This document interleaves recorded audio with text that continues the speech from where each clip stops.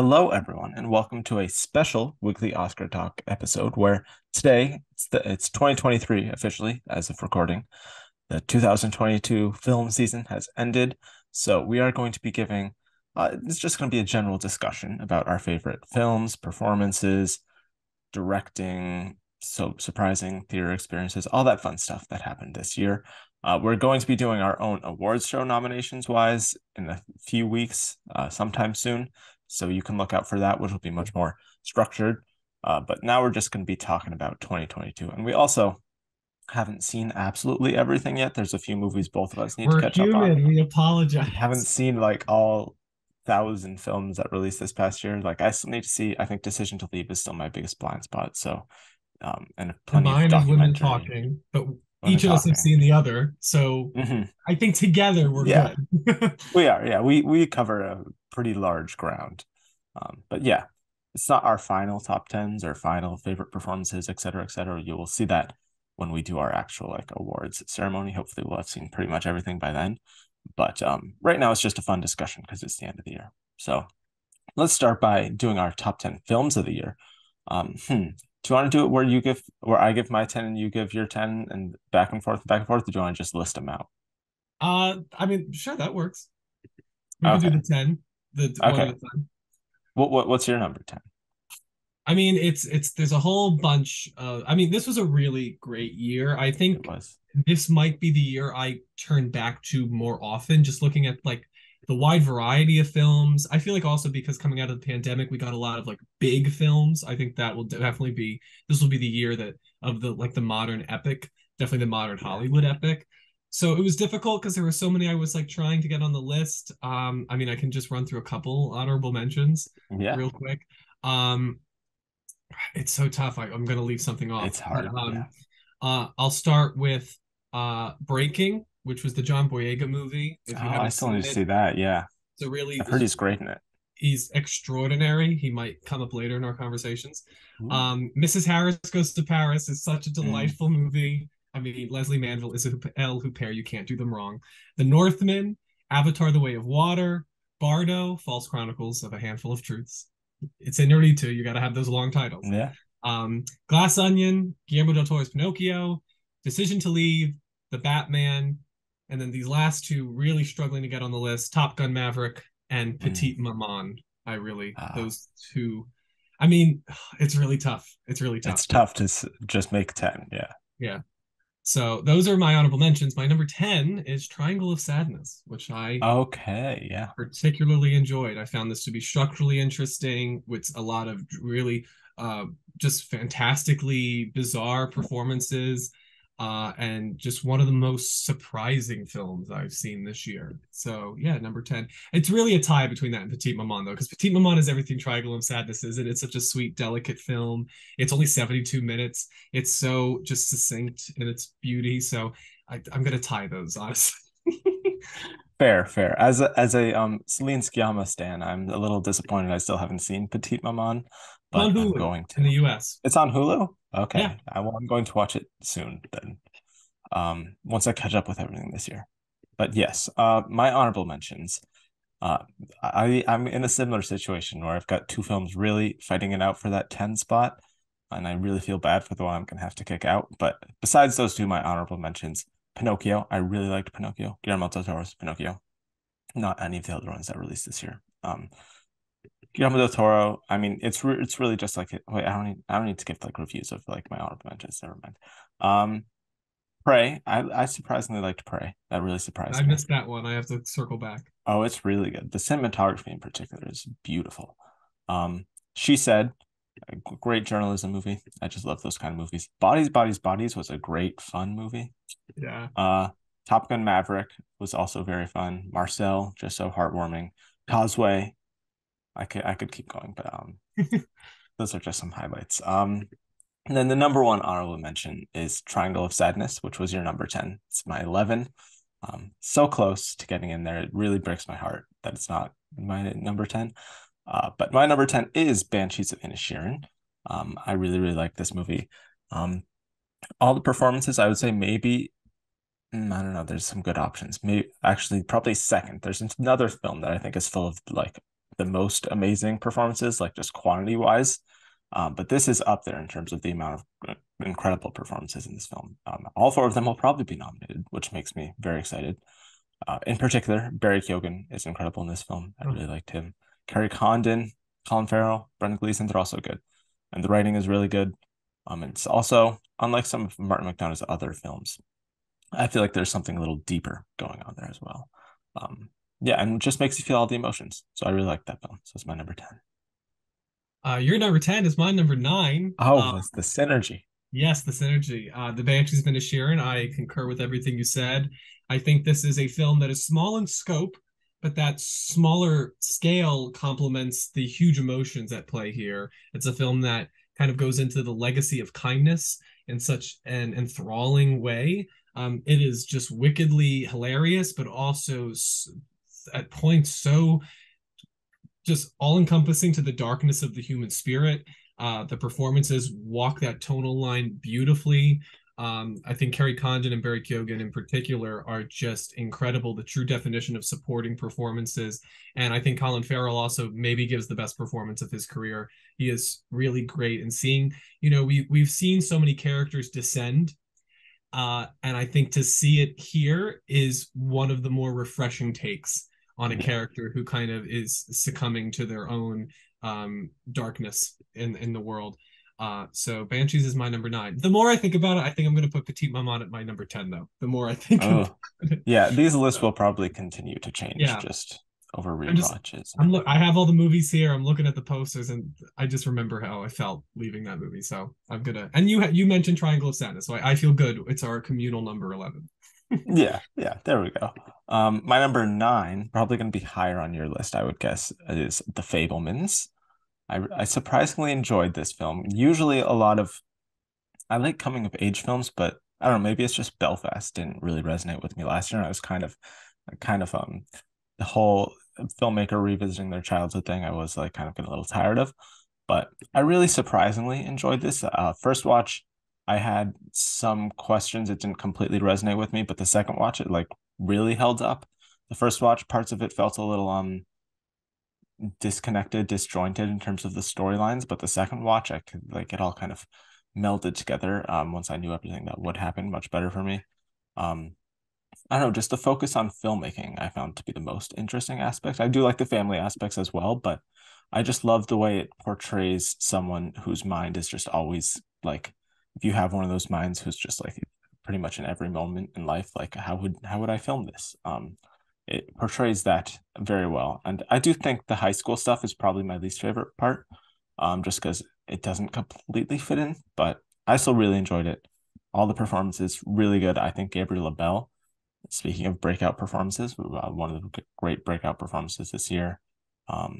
Michelle Williams, hit or miss. There are some great moments with her. There are some moments that I'm still like, but Paul Dano also great subtle work here. I think really good performance from him. Um, and yeah, incredibly well directed. I mean, everything's technically wise. You can always say that with every Spielberg film. It's a consistency. But yeah, I really enjoyed The Fablemans. The more I think about it, the more I like it. Wonderful, wonderful. I imagine it'll be All right, talked about later as well. potentially. So number 8 for me is from one of the filmmakers on this list who I contest has made only A+ films.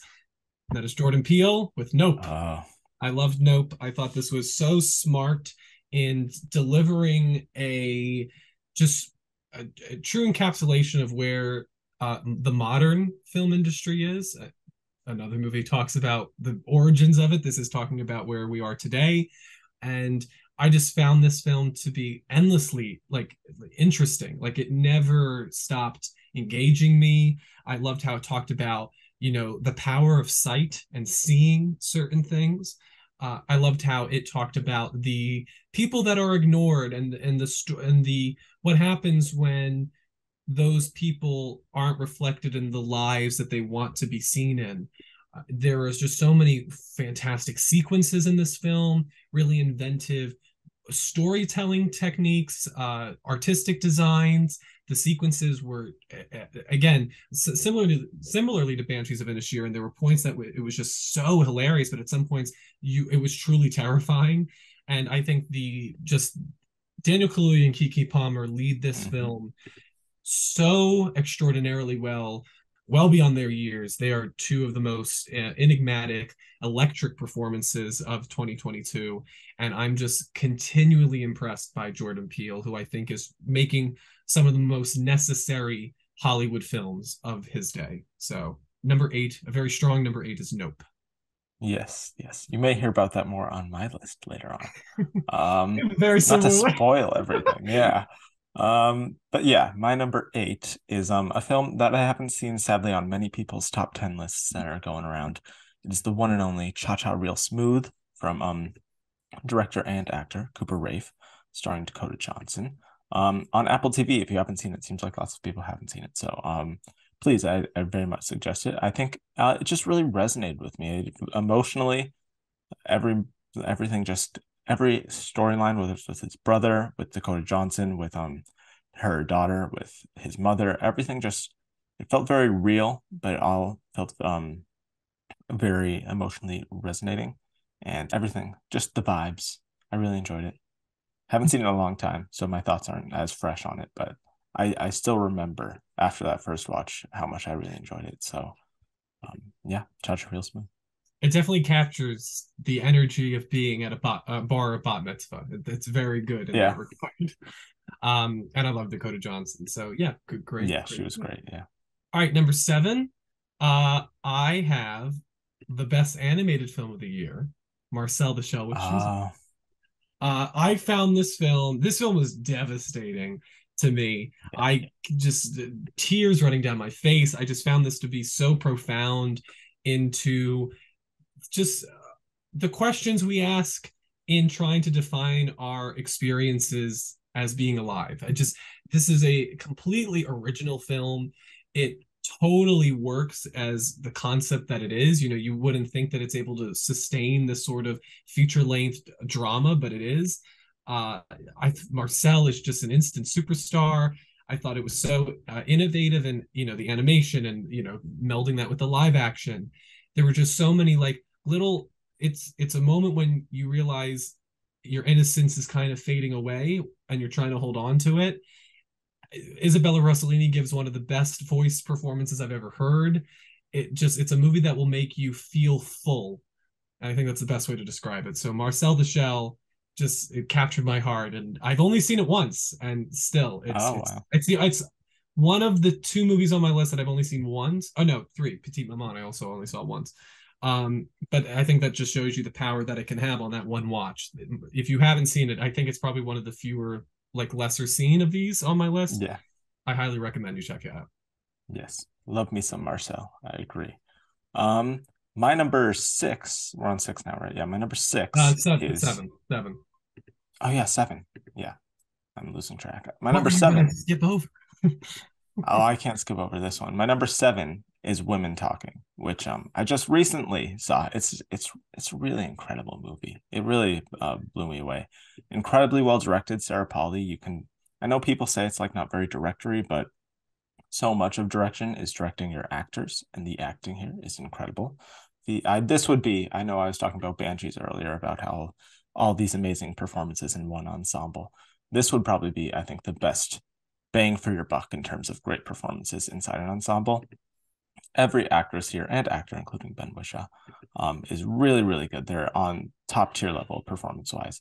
And I think it's only like an hour and 40 minutes. And it blows my mind how she manages, Sarah Polley, to make a whole ensemble of characters at least eight main characters, also deeply complex and nuanced, and you feel like you understand them so much more than plenty of characters in films that are much longer than that. She gives all of them their own personal perspective and arc, and it's just incredibly well written.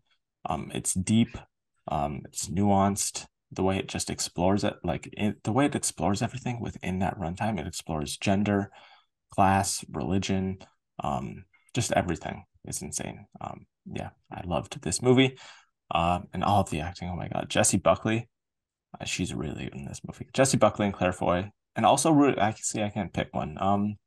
Also Rooney Mara. I know Rooney Mara has not been getting enough shout outs. She has one of the more she's, I guess, technically lead, but it's really an ensemble. She has a little more of a subtler role, but just every line delivery, she's a very optimistic character, and you felt it with every line that she gives. And Jessie Buckley, I think, has probably the biggest arc throughout the whole film, and she just really kills it, especially in the third act. And Claire Foy, always good. And especially the older actresses as well. Sheila McCarthy and Judith Ivey, also very good. Everyone's amazing. Watch this movie when you get the chance. Color grading is not an issue. Also, color grading is perfect. It's some of the best cinematography I've seen this year. So I'm It's talking. on my list. I will be seeing it soon, and it may take that number 10 spot or go higher. We shall see. Yes. Um, Number six, no surprise from here. I think this is a film that I just truly just was confronted by. I was challenged by it while also being thoroughly entertained. I came back today for my seventh watch of it, and I feel very strongly that this year I would be remiss not to include it on this list, and that is Black Panther Wakanda Forever. Oh, I'm nice. incredibly though I loved a lot of the superhero movies. I am a fan of this genre. I do think that what Ryan Coogler and his team created not only what matched the heights of the first film, but I think it honors the late Chadwick Boseman in just truly such a beautiful way. I think this film is like Marcel the Shell. It is devastatingly emotional as it truly feels profound and how it truly, I think, it really understands the anger that can come out of grief. And I think the performances across the board just capture every single type of reaction beautifully. I found it to be such an engaging film of how it's telling the story about the effects of colonization and colonialism, and also just how that can affect the grieving processes of independent cultures and the interplay between them. It's a film about protection, which is similar to another film on this list. And when protection and love get conflated, but I truly, truly just want to include it also because I just have such respect for the creative team for coming together, as I've said, in this moment of hurt to create this film. And there are just certain moments of this movie. We've talked about it a lot, but I just want, now that we've all seen it, hopefully, there's this Hopefully, moment at yeah. the end when, Shuri is holding the blade to Namor, and you see her playing back moments, and it's going backwards, and that it's just this feeling of if you reverse time and you reverse things, then you don't actually truly live, and that selective process to your experience can really affect how you feel and how you're one with the world. So I just thought what Ryan Coogler was saying, it was completely unfiltered, it was completely him, and I really admired that. And so Black Panther definitely deserves a spot on my top 10. Nice, nice. I also enjoyed it. Yeah, my number six. I keep changing it in the moment. These top spots are difficult. I think I'm gonna make my number six Bones and All, directed by Okay. Luca Guadagnino, starring Timothy Chalamet and Taylor Russell. Um, there's just something about Luca Guadagnino. I feel like every one of his films, he just like puts some sort of spell on me. He just is like an incredible director. This is a beautiful, beautiful movie, especially visually. The cinematography is incredible. I know some people may think it's a little meandering or unfocused, but I don't know. I just really enjoyed the story of these two characters, in particular Taylor Russell, but also Timothy Chalamet, as I think his name is Lee in the film.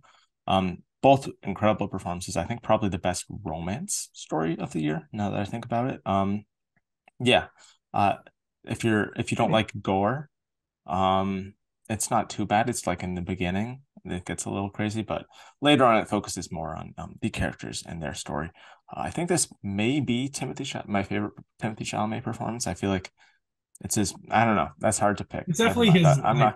the toughest maybe as far as I getting feel you like he hooked into has. the character. I feel like he shows the most range here because at first, not no spoilers, but at first he's a little he doesn't open up to Taylor Russell's character as much as he does later on in the film. He has more of he's putting up a front.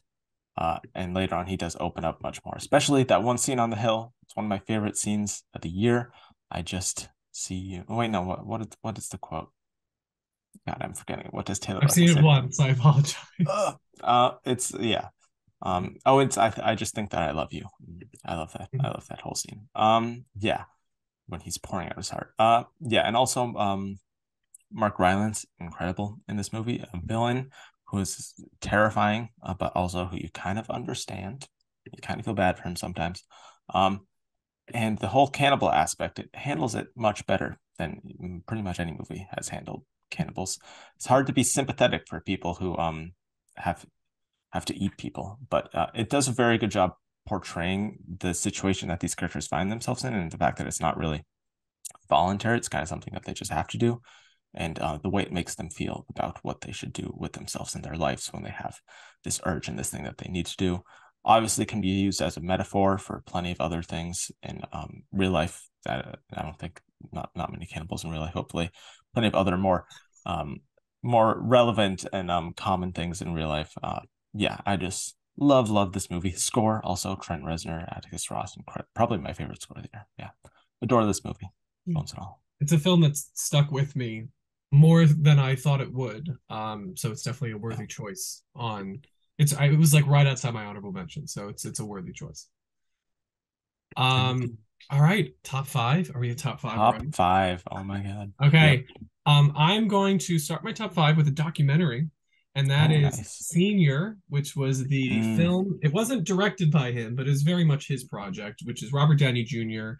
yeah. wanting to create a testament to his father and independent, underground filmmaker Robert Downey Sr.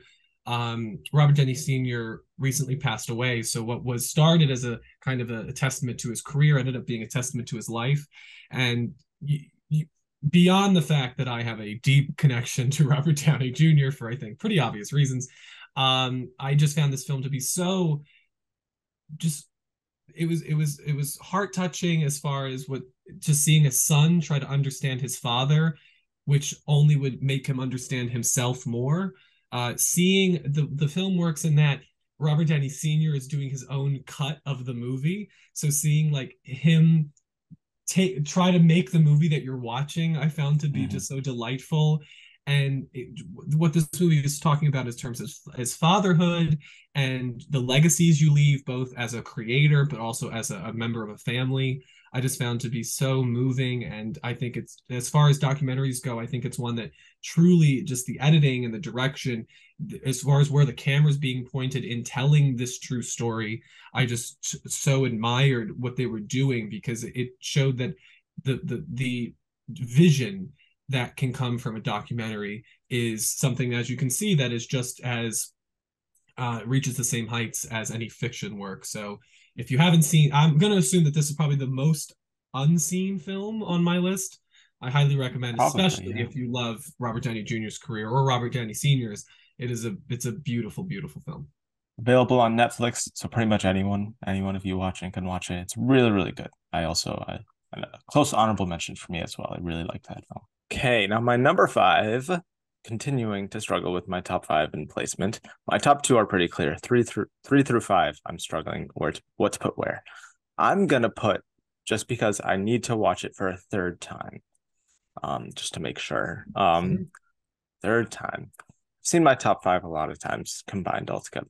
Um, I'm even. I'll stick with this for now, and then we'll see later on. I'm gonna say After Sun is my number five.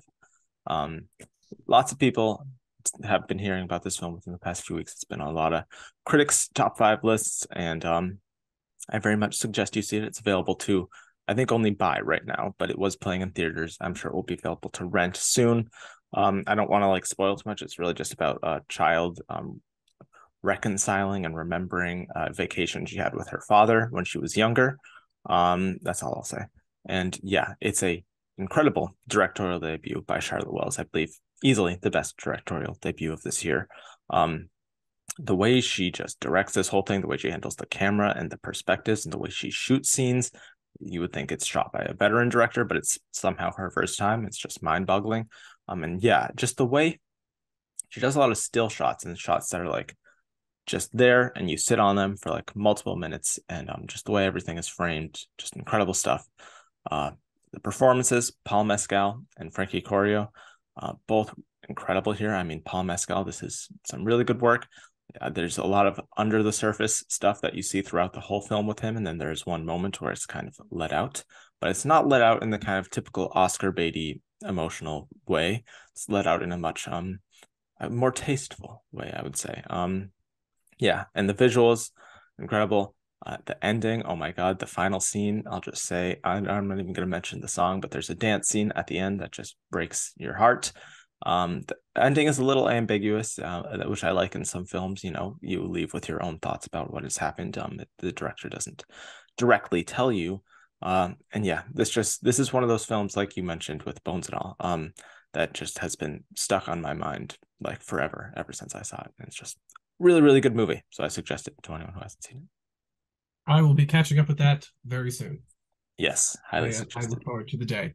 Um, Number four for me seems to be on everybody's top 10 list this year, and it completely deserves to be Everything Everywhere All at Once. Mm, This took what should be just unfilmable. It's this, if you hear this story, this should not be as succinct as it is, but it is because you have two very talented directors in the Daniels, just such absolutely innovative creators, and how they think cinematically was just breathtaking to behold.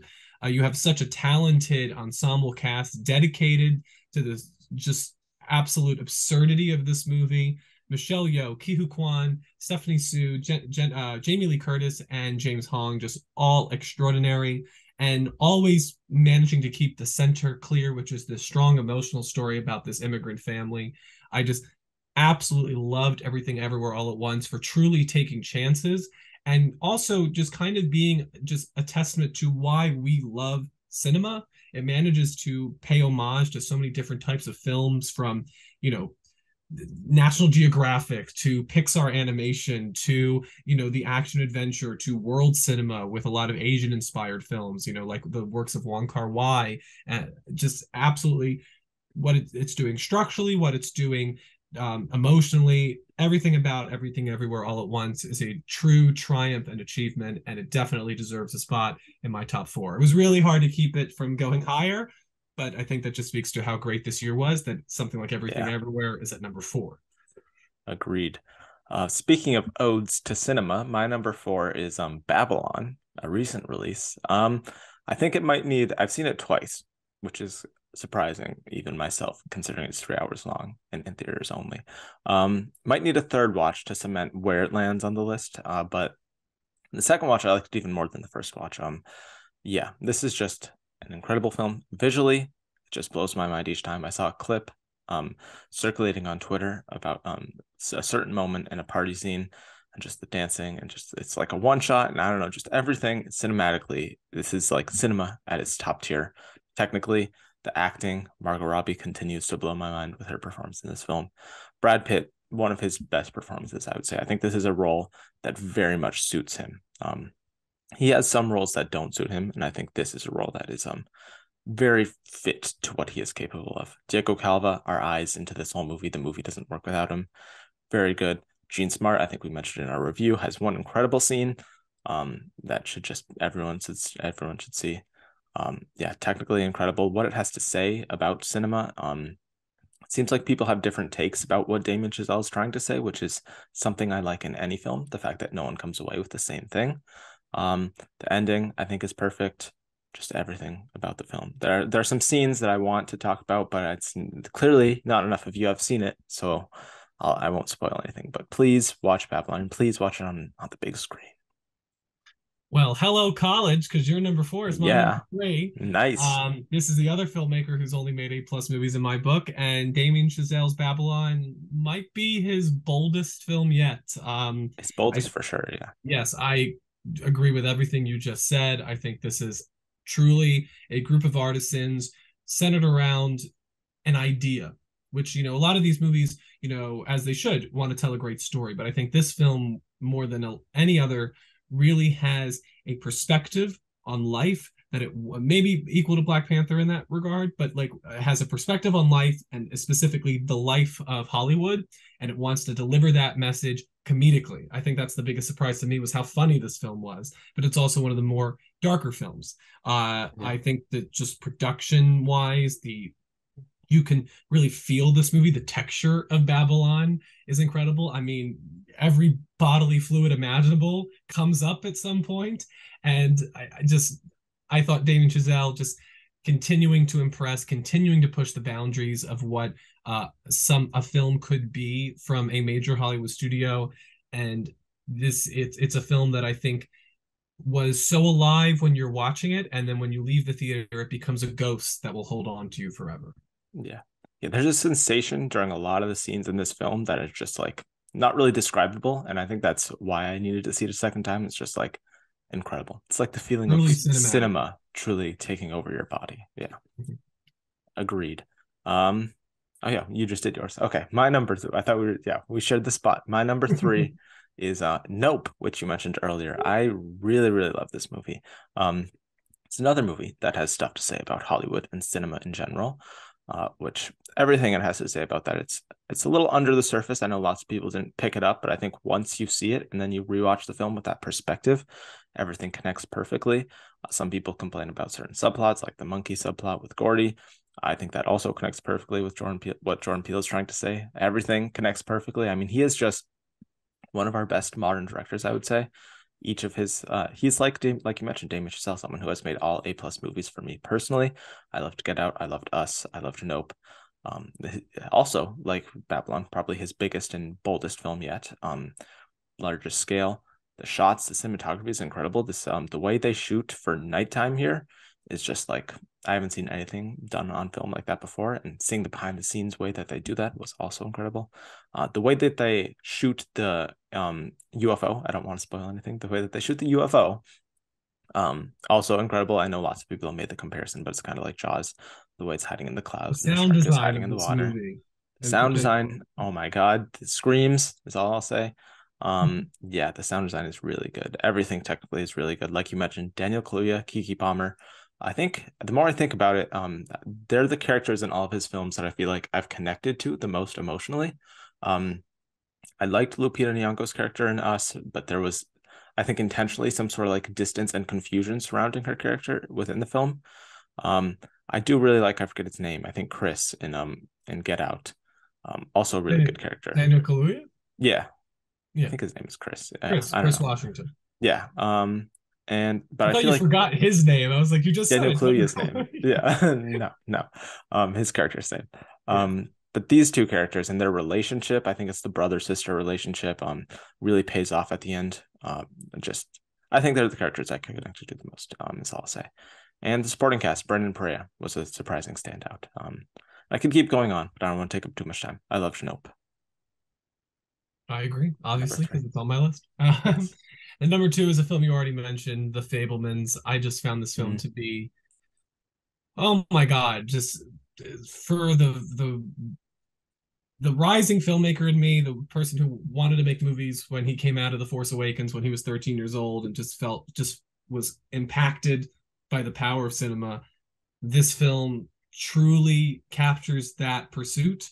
I loved how I think it's Spielberg's probably most ambiguous or one of his more ambiguous films, as far as it's a film yeah. that's all about discovering that life has no answers and you kind of just have to live in that. Like you can Yeah. try to get control, and I think this movie is all about, you know, Gabriel LaBelle's character, Sammy, trying to get control over his life before just admitting and relinquishing that and just realizing you never will. You can try.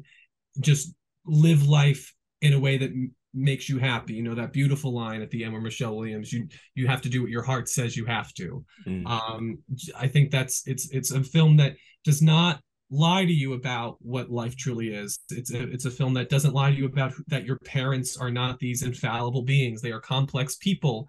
They are people first and your parents second. And so often we reverse that and we think of them only as far as we use them in our lives. And I loved I how, think you're gonna like After Sun. yes, I think I All I'm might. saying. I think that that's what I loved about The Fablemans was just the authenticity in the family life and how that is mirrored in his discovery as a filmmaker. It, like a lot of these movies, has so many just instantly hilarious moments. I mean, the monkey sequence, you know, some of the high school Mhm. stuff is a lot of fun. Just I truly felt that I was in this family, And if cinema is about embodying you in the world and the characters, there are so many specific moments where I felt that I was just one with them. I was sitting in that car in the rain as Michelle Williams puts her heads down on the steering wheel. I was one with Paul Dano after he looks at the picture of his ex-wife. There were Mm. just beautiful, beautiful moments in this movie. And I also now can quote the entire ending scene with a certain film Oh director, yeah, and because of that's that, yeah. this has now become a very special moment. I love doing that impression now with anybody who sees this movie. Yep. So number two, a very, very high number two is The Fablemans. I said I don't know if it I don't think I said it here yet, but I have put both my number two and my number one in my top 10 favorite films of all time. And I think they're both worthy of that. How you know Uh it's been a good year in film? yes. And people saying it's too early, sorry. If when I saw the It's 400 your blows, list. when I saw the 400 blows in 19, which I didn't see it in 1959, but it came out in 1959, and after one watch, Mhm. I knew it was going to be in my top four. So I think just because it's new, if it hits you on the first watch, it hits you. I've seen The Yeah. Fablemans four times now, and I know I'll see it 400 more times over the next decade, years, however many lives I get. Hmm. Exactly. Yeah. Um, I agree. That was why it was my number, I think eight, nine, somewhere around there. My number two is Everything Everywhere All at Once. I agree with everything you already said about it. Truly, I think when we look back on it, probably going to be the most influential film of this year, I would say. Probably the most, yeah, probably most influential, if I had to guess. Just felt like a completely different movie, like anything I truly haven't really seen before. Um, yeah, I saw it on my birthday. Also, one of my we'll talk. I guess we already kind of talked about our favorite theatrical experiences. This is definitely one for me. I just really love this movie. Everything about it emotionally. I mean, the multiverse stuff is just something I'm personally very tired of, and the way that this film handles it is just like it's much more about the personal connections than it is about the whole multiverse thing. It's using the multiverse as a way of tackling all of those topics and everything. Michelle Yeoh is incredible in the film. She gets to do everything. All the actors really get to do everything in terms of emotions because that's what a movie titled Everything Everyone Wants asks them to do. Stephanie Sue in particular, I just want to shout out maybe my favorite supporting actress performance of this year. She is just incredible in this film. Ki Kwan getting all the accolades as deserved. Yeah, just everything about this movie, the way it handles family, generational trauma, everything, just chef's kiss. And I mean, everyone talks about it, but cinematically, everything it achieves is just insane. I think we already talked about it. I don't understand how Premiere Pro didn't crash. I'm sure it did, but I just don't Oh, it understand. definitely did. It I am here to definitely tell did. you, it definitely Yeah, crashed. Premiere Pro crashes like when I put in two clips. So yeah, I don't Uh, know how they did it. just it's so But yeah. rewarding, I think, uh, for people who love movies to see this like ragtag group of filmmakers. Oh yeah. The visual effects team were what, five people, six people, Yeah, it and was a small team. what they achieved, it's just And sadly, extraordinary. they aren't going to be nominated, tragically. Those short lists. Yeah.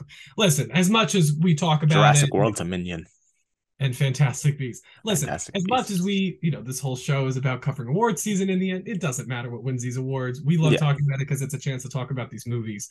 And we want certain things to get their recognition because, it helps these people's careers, it puts them in film history. But, that's why we're sharing, that's why we're doing this episode.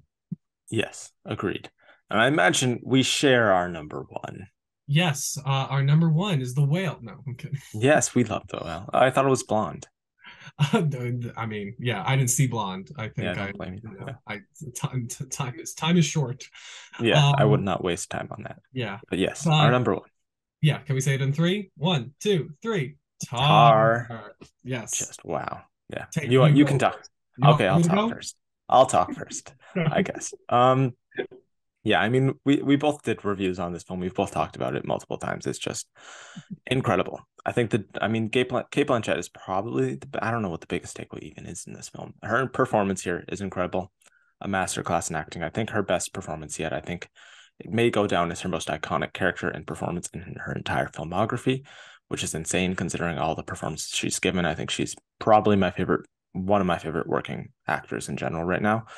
Just an incredible actress. I'm so glad that she's probably going to win the Oscar for this. Just incredible work here. feels like such a true character and such a lived-in character, and I don't know, every moment was believable, which is really hard to pull off. Todd Field is just like I don't know what he did during those 16 years off, but he did something He that studied the world, man. yeah, he did something. Yeah, because his direction here is next level amazing. I know lots of people make the comparison. It's Kubrickian in the way it's done. The details, and he like knew nothing about the whole music and orchestra and composing world, so he had to do all that research. But all the details, the writing, the lines, everything he's trying to say. And I love movies that do this. He is not telling you what to think about it. He is not giving a message or a personal thought or anything. He is just painting a picture and letting you come away with the message or whatever you think about it, which is just amazing. I love that. Yeah, and I mean the supporting performances. Nina Haas is incredible. Oh, Naomi Berlant also incredible. I mean, just everyone in this film. So good. Cinematography, the sound design, another film that I wish was shortlisted. Like Nope. The incredible sound design here, the editing, cinematography, just everything perfect. That's why it's one of the I think really the only film that I would give a perfect score to this year. I just loved it. Your yeah. turn. Um, I'm realizing because I've seen this movie 7 times. Yeah, And I I'm don't know what realizing I'm if up at. I Yeah. add up all of the watches of these 10 movies on my top 10, I've seen them for as a total 33 times. It's Ooh, crazy. it's good Um, movies. yes, some good movies, and I loved every single time I watched this. I saw this the first time at the AMC Century City, and Kate Blanchett followed the screening, and I was just instantly just it was the type of film that listen, we're the film Gen Z. We love going onto Letterbox and or writing out my thoughts for my Hmm. review. It literally affected me so greatly that I just sat back in my chair and I had to go to the bathroom. It's a long movie, but I just sat It there is. because it's a type of film that you see this and you just wish every movie could be this. Hmm. This original in thought. I think I almost said Todd Haynes. Todd Field's direction, just he possesses an integrity that I just so admired as far as his confidence in when he chooses to edit. Every shot has meaning and is necessary. Um, I love that every time this movie ends and I show it to another person, they don't know what to think. And I just Yep. love that. I love that Gotta the ending can let have it that marinate. power. Exactly. I mean, Kate Blanchett, need I say more? It is such an unparalleled performance that I don't think we've ever seen the likes of. We talked about, we've seen characters descend into darkness and into madness, and how she does it. She gives us a sympathy to Lydia that it, it creates an inextricable bond between the viewer and the art. And that being said, I also think it captures the relationship between art, audience, and artist so well. Um, Hmm. it's it's a universal story, while I think really being tied to the now, and really I think one of the most needed films as far as expressing where we are today. Yeah. It never ceases to amaze me. It is absolutely what a film should be, and could be. And I just think that this is, I think even, it's probably, listen, I don't think it's going to be the one that's going to win Best Picture. I would love it to, but I No, think sadly. it will be the movie that years later we will look back and I think say this was the film of the year. If there's And any of these where it's great. films Yeah. that you should study, I feel like this is maybe like the most worthy Yeah. of studying in every Absolutely. aspect. Absolutely. Just everything about it, just how it really, I think, gets human connection and interaction. Yeah. It's just and every form of it, the love that we see with Nina Haas, and then just the despair that we also see with Nina Haas. Hmm. She's incredible.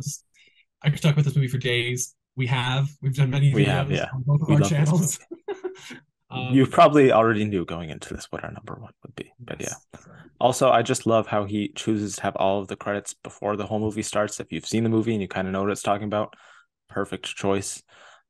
Yeah. I went to I took a 2 hour train to New York to see this movie when it initially came out in very limited theaters, and I considered doing it another time, which just tells you how good the movie is. But yeah, Tar is incredible. Yeah, Speaking of Tar, I guess we can segue into our favorite performances of the year, which I'm sure Kate Blanchett is on the top of many people's list, including my own. Just a like I said, masterclass in acting. One of my favorite performances. What are other performances stand out in film this year to you, Anthony? Ooh, I mean, it was an incredibly strong year for performances. Yeah. So many career-defining works, I felt, but Kate Blanchett is definitely at the top of that list. As I said earlier, I think John Boyega in Breaking, Mm. really underrated work from him. I think that he just creates such he creates a character that you think you've seen before, and then is able to create such sympathy for him, and the empathetic union that you then have with this character, I found to be incredible. Michael K. Williams, I believe, gives his final performance too in this film, Yeah, I'm so I pretty highly sure. Yeah. recommend checking it out. Um, I mean, Audrey, I'm gonna leave some off because I'm gonna assume that you're gonna touch on them. Yeah. You don't have to give So them all right now. No. Yeah. yeah, but Audrey Dewan from Happening, it was a really small Mm, film, French film, about yes. this woman struggling to have an abortion when it was illegal back in, I believe, the 60s. But I mean, such powerful work there. Uh, I'll say Park Hae-il, I think is how you pronounce his name, from Decision to Leave. He was, I Mm, mean, both lead actors in that film were incredible, and I thought really ground the film so incredibly just incredibly well. I'm losing adjectives because we've said so many wonderful things, yes. but he's great. Gabriel LaBelle is fantastic. Hmm. Um, and I'm sure then there's a couple more you'll probably mention. Um, Letitia Wright and Angela Bassett, I have to acknowledge. I Yeah. think they took in a franchise like that, in a blockbuster movie like that, they were able to create true human characters, and I was just so blown away by their work. Carrie Condon, Paul Yeah. Dano, Nina Haas, um, Kiki Palmer. I will say Michelle Mm, Williams because I know she's probably not going to come on no, yours. she will I not. love her with all my heart. I think she's a beautiful, beautiful, beautiful person. And then the last one I'll just say is I really loved Kate Hudson in Glass Onion. I thought she was Yeah. a lot of fun, and I think she was exactly what that movie needed for that movie to work. She needed to nail that character, and she did. So She killed it. thank you very much. Yeah. So, and She was really good. there's a bunch of others, but I assume you're going to mention the I big can one. talk about some. Yeah. Yeah, Uh, I like we mentioned Kate Blanchett Tar, probably still my favorite. Danielle Deadweiler Until I that was finally wonderful. watched. Yeah, it's incredible. It's just I finally watched it for a second time the other day, and just she is the glue holding that film together. And it's I know she's in her 40s, I believe, but it's kind of a breakout performance. I know if we've seen her in other films like The Harder They Fall, she's also incredible in the show Station 11. She's just one of those performers who it's like can do so much with so little in terms of expressing things. And also it has some big emotional scenes in particular, like at the court or giving a speech. It's really, really tough position to put an actress in for this role. And she just carries the whole film on her back and she just nails everything emotionally, incredibly. Um, I mean, everyone and everything ever at once, Michelle Yeoh, like we mentioned earlier, Ki Kwan, Stephanie Sue, I think would be the key acting standouts for me personally there. I thought Jennifer Lawrence in Causeway, along with Brian Tyree Henry, some incredibly subtle work, but incredibly good work. Felt extremely realistic, gritty, um, down to earth. Just loved everything they both did there. Everyone in Bones and all, I'll highlight the main two: Timothy Chalamet and Taylor Russell. That's, I mean, these are a lot of films that we've talked about the performances in already. Really good in that movie. Since neither of us talked about the film itself, I think Austin Butler is really good in Elvis. I think he's the best part of that movie. I'm not a huge fan of the film itself. I think he really holds it together. I think if you didn't have a performance like You that, wouldn't that know that given how high you are on your the Oscar I'm, prospects and all of yeah, this. I'm just, yeah, I'm high on its prospects. I've just, yeah, I'm not huge on the film, but I do think it's going to be very big at the Oscars. Continuing to rise there as well. Everyone in Banshees of Inisherin, I think the highlights for me would be Carrie Condon and particularly Barry Keoghan, who I'm sorry, Keoghan, however you pronounce his last name. Sorry, Barry. Just incredible work from him. I think he's one of our most promising uh, actors of this generation, along with the likes of Timothy Chalamet and Florence Pugh, Saoirse Ronan. I feel like he's up there. He's reached that level. He's achieved it, and he's just really good. Um, Can I Other say some people, wild card type of performances that like yeah. aren't like they aren't like the top, but I think they're ones that I think you shouldn't miss. Lashana Lynch in Oh, both she's films so she was good. in, Matilda the musical, but also Oh, I particularly haven't seen The that. King. She's Um, amazing. yeah, the range she possesses in between those two is incredible. I want to throw out, I mean, we have to throw out Mia Goth in Pearl and Of X, course, yes. but we have to throw that one out. I want to, Throw it as in good, not throw it as in like yes, trash. throw out into the conversation. Yes. I want to mention, let's see, there was somebody else I wanted to, Sosie Bacon and Smile, I think is really, Oh, I still haven't seen that one. Yeah. she was really great in that film. I thought was really necessary for that film to work. Georgina Campbell in Barbarian and Bill Skarsgård in Oh, yes. Barbarian. Yes. And then, I mean, Leslie Manville and Mrs. Harris Goes to Paris. Nicole Kidman, I think, gives one of her better performances of late in The Northman. Yeah, she's really good.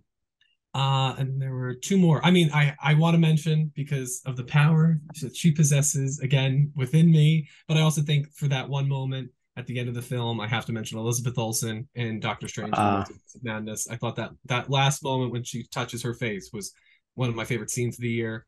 And then the last performance I want to throw out is I think somebody who's a little overlooked because he's kind of the lead of this movie, and that is make sure I'm getting his name right because this again, this is how nobody's talking about him. Britton Dalton in Avatar: The Way of Water, he plays Loak, and I think oh, yeah. he has to shoulder a lot in that movie. He's acting a lot of times by himself or with a whale, Hmm. or a tulkun, excuse Not me. Brendan Fraser, Yes, yes. a different one. So I thought it's worth. I thought he's great, and I think as far as motion capture, I really connected with that character quite strongly. Also, everybody in Top Gun Maverick, I thought that's a true ensemble. Yeah. Everybody's leaning on each other. So Yeah, shout out to everyone, especially in Avatar. That's just there's a lot of stuff going on in terms of what you have to do as an actor in there. You're underwater, you got like the motion capture stuff. Just everyone did a pretty good job with the situation that they were in. And Zoe Saldana in particular just continues to be my standout in terms of acting there. mm, Um, yeah, other people that I would mention, Dolly DeLeon, incredible in Triangle of Sadness, really good. I think the everybody in highlight Triangle of there. Sadness.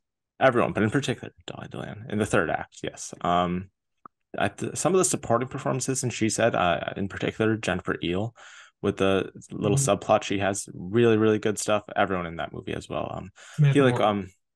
yeah, Smith Morton, Carey Mulligan is also good. Zoe Kazan has one moment towards the end of the film where she's on the phone, and I think she just nails that beat incredibly well. Um, not a typical one. Rachel Sennett in Bodies, Bodies, Bodies, I thought was just Yes, incredible. Some of the best line delivery of the year.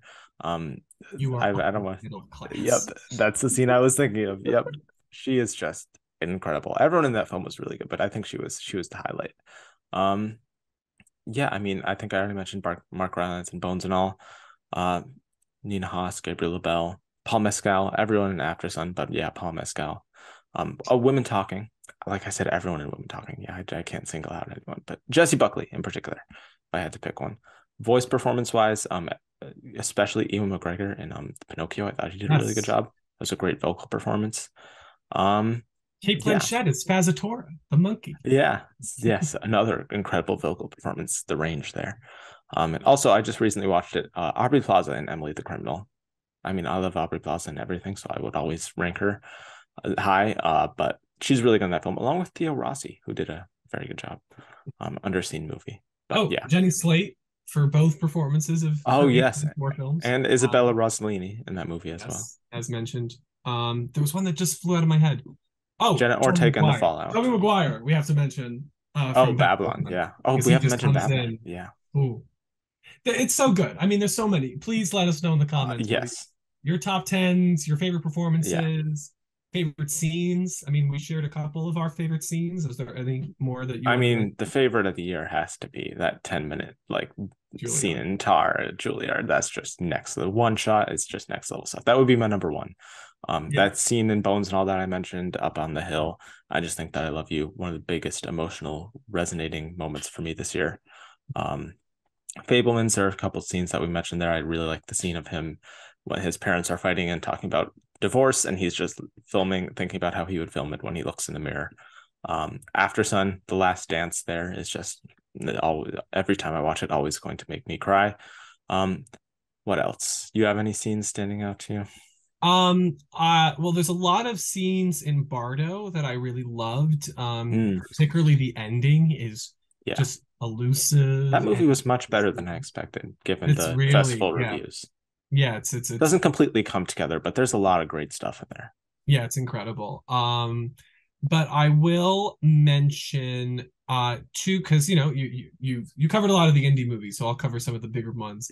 Um, because as much as people hate this movie or have very mixed opinions of it, and I don't think it's a brilliant movie, but I think the eternity scene at the end of Thor: Love and Thunder is really Oh good for God. me. I thought that one scene was really powerful, and I really loved that scene. And I also will say, because I saw it today again, I get full body chills during the mid credit scene of Wakanda Forever every time. It Oh, that's a always good scene. Yeah, always affects me. Just when he says his the his real name. name, Yeah. oh, just gets me every time. Letitia Wright, Lupita Nyong'o, always delivering. So I'll say those. I'm trying to think. I mean, I think we hit a lot of Some the scenes in Nope, like the digestion scene, the like yeah. bloody house scene. There's some great stuff there. I mean, everything Jackass and everything Forever. everywhere at There's some once. great scenes in Jackass Forever. Oh yes, yes. Apartment for Sale should be up for best original song. I In agree, Tar. 100%. Oh, I want a Great film. cheeseburger from the menu. Yes, yes. That's That also a was a great great scene. scene. Um, The like crazy like 5 minutes in Barbarian, where I guess I shouldn't spoil it, but there's a crazy 5 minutes where then it cuts to Justin Long, and it's just like, what is happening? That's mhm. really good.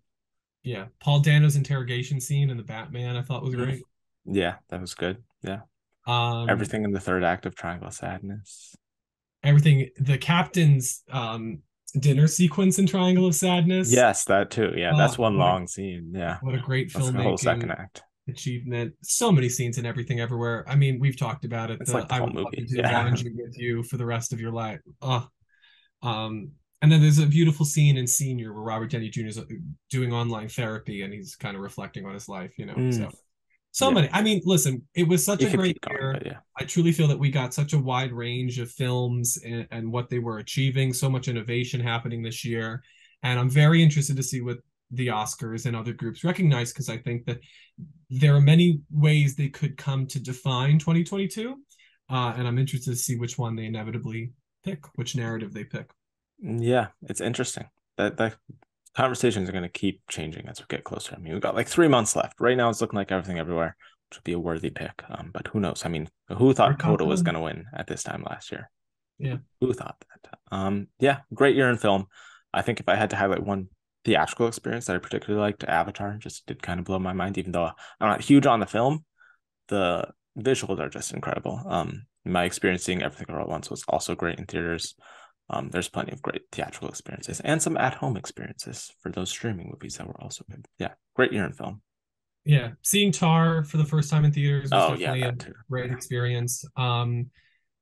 Trying to think I mean, seeing Babylon, my Oh my school God, got yeah. an There's early yeah. screening, and so seeing it with them was Oh incredible. yeah. Um, yeah, and then surprisingly, my fourth time watching Wakanda Forever was the time finally Mm. broke me. So that was a special watch of that movie. Marcel the Shell too. I saw that with my mom. Oh yeah. I sadly only I could see that at home, sadly. Didn't see it in the summertime. Yeah. And any movies that particularly surprised you this year? I mean, I think we've mentioned a lot of them. Barbarian was a big surprise just Yeah, because that was, yeah. I think of horror films that are, that, doing something so original, revolutionary is a strong word, but at Yeah, points it felt that way. Um, yeah, I think we mentioned a lot of the most of Crimes them. of the Future, which was the Cronenberg film. I thought that was a surprise.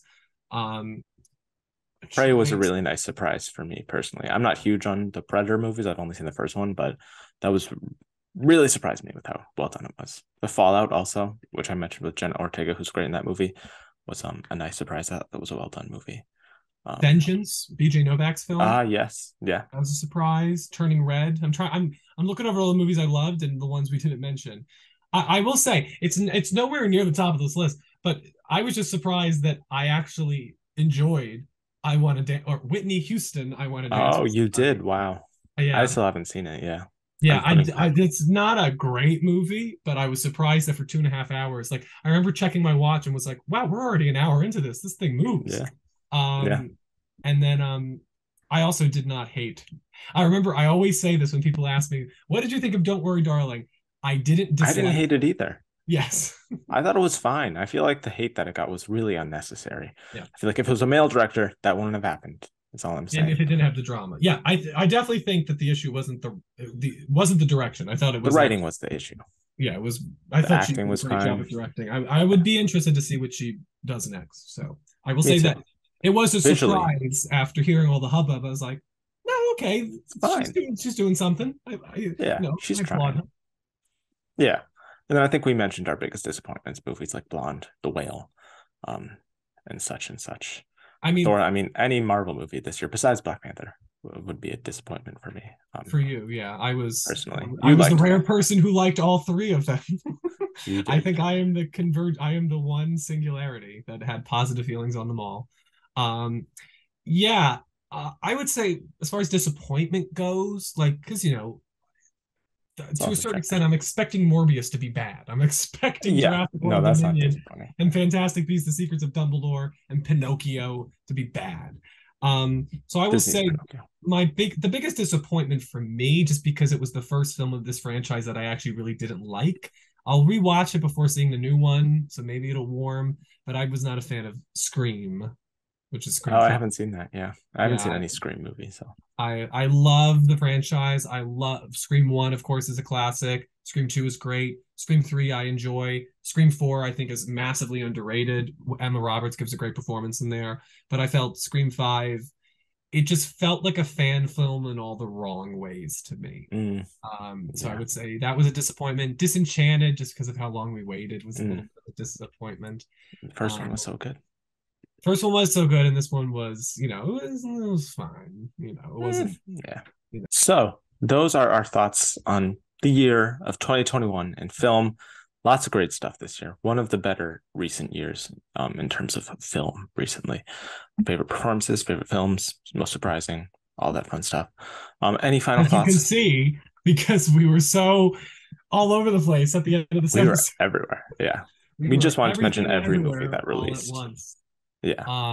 Yeah, just check out the my other YouTube channel, Spoilers Ahead with Anthony Post, where I talk about a lot of these movies. You can get longer Yeah. thoughts on some of them.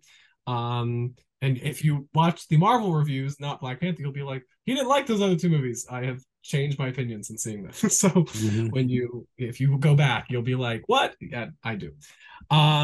But yeah, just I'm looking forward to 2023 as always. Really Mhm. quick, I think I know the answer, but what's your most anticipated movie of 2023? Oh, you know the answer. I mean, it's close. It's very close. My number one and two are pretty much tied, but Dune Part Two and Barbie are just like the two directors. I mean, I imagine what is it for you? Barbie, maybe? Oppenheimer, Barbie, Releasing on the Indy same day. 5. I gotta support Lucasfilm with Indy 5. He was afraid anything Ari Aster does, I'm just there. Day one. But yeah, I'm looking forward to that. Mission Possible 7, of course. Love that Yes. franchise, one of my favorites. May, December, I believe, is coming out. This is the new Todd Haynes film with Julianne Moore Oh, and Natalie Portman. So I'm looking forward to that. Asteroid City is the new Scarlett Johansson, Wes Wes Anderson movie. Anderson. Yeah. Dune 2. Poor Things, which is the new Yorgos Lanthimos Emma Stone Mm, film. yeah. Killers of the Flower Moon, Spider-Man Across the Spider-Verse. Yes. Sometimes I think about Dying, which is it's a small film, but Oh, with Daisy Ridley, right? it's one of the first Yeah. films since Rise of Skywalker with Daisy Ridley, so I like very that excited title. about that. Maestro, and that's the new Yes. Bradley Cooper film where he Carrie plays Leonard Mulligan. Bernstein Yeah. directing it. Creed Crazy 3 makeup. because I'm interested to see Michael B. Jordan direct. Hmm. And then I have to say this because I'm directing the show this summer, The Little Mermaid, because I will be Oh, watching. yes. Yes, a lot because of the summer. Yes. Yes. I And I would do agree love with, yeah, I would agree with most of those. Also, Luke Guadagnino's also got another film this year, Challengers, Zendaya, Mike Face from West Side Story, who deserves more work. Very excited for that. I have to look over some other movies. We really only know the release dates of a lot of the blockbusters right now, so we'll Yeah. get more of the awards fair as the festivals come around. Who knows? We'll maybe have our 2024 Oscar predictions sooner than you'd expect. Oh my Who God. Let's knows? get through the Get ready. let's get through the 95th. Then we Gotta can always start be ready. focusing on the 96th Oscar. Yes, I agree. I agree. But Bradley Cooper versus Coleman Domingo. Who knows? Versus Mhm. Cillian Murphy. Yeah. Denis Killian. Villeneuve versus Christopher Nolan versus Greta Gerwig. Denis Villeneuve. Yeah, Ooh. that's gonna Will be Margot crazy. Robbie Versus Martin finally get? Scorsese. All right, so here, let's take a bet right now because Babylon seems to be at the bottom of the list as far as Best Picture contention. Yeah. So this conversation might be made moot if Babylon gets in. But if Babylon doesn't get in for Best Picture, do you think Barbie will be Margot Robbie's first Best Picture nominated movie that she also gets nominated for? Because she wasn't nominated for Wolf of Wall Street. Oh, yeah. Do you think she'll get both? Do I think Barbie will be nominated for Best Picture? And do I think she'll be nominated? Right now I would say no, but I love Greta Gerwig, so I want to say yes. I would say one or the other will be nominated. I'm not sure if they'll get actress and picture, but Okay. I would lean picture just because I think there's a lot of aspects that they'll want to honor. There But you who go. knows? I don't know. I feel strongly in that maybe it'll just all go towards the script, like Bridesmaids, like was all the Yeah, script. But who knows? But for those of you who want 2023 Oscar predictions, there you go. You got one. 2024. This year's 2024. 2024, 2023 Yeah. movies, 2024 Oscars. Yes. If you want 2023 Oscar predictions, we'll be doing updated versions of those right before the Oscar predictions come out in a couple weeks. But yeah, for all that award season coverage and more, and Emmys in between, um, stay tuned around here. But yeah, check out Anthony's channel, like the video, comment your favorites of the year and everything, performances, film, all that fun stuff down below. And thank you for watching, and we'll see you next week.